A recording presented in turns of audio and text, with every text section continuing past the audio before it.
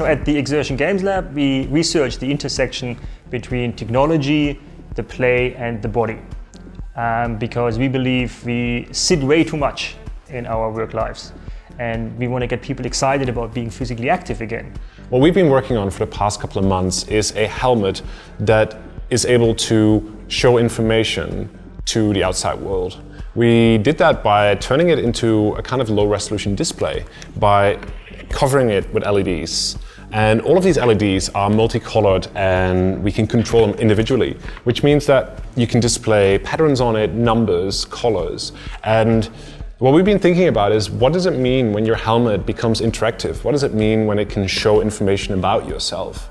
And we've been talking with different user groups that use helmets in their activities, like cycling or skateboarding or construction workers, and we asked them, what would you do with a helmet that has this kind of capability? How could it help you in your activities? One of the problems we've had for many years is that drivers say, sorry mate, I didn't see you. Even though we're there in full view, everyone else saw us, but one particular person didn't see us.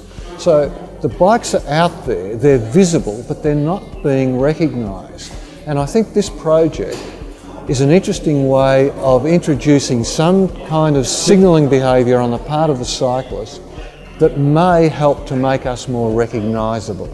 Helmet is a static object that is there to protect us when we fall, and for the rest of the time it's just there, it's not doing anything. So we thought, this is perfect. We have this object that is clearly visible to everybody else and that we can use as a means of communication.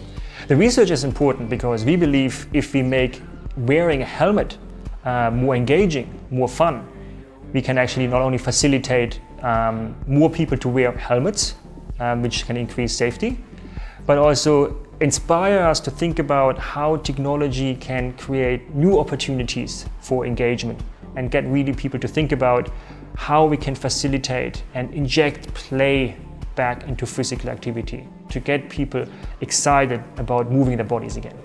Well, I think it's really interesting about how does a cyclist represent themselves and their personality and who they are to other bike riders. And I think there's a lot of interest now in using new technology that can help us identify ourselves to others who might be interested in something that we're interested in.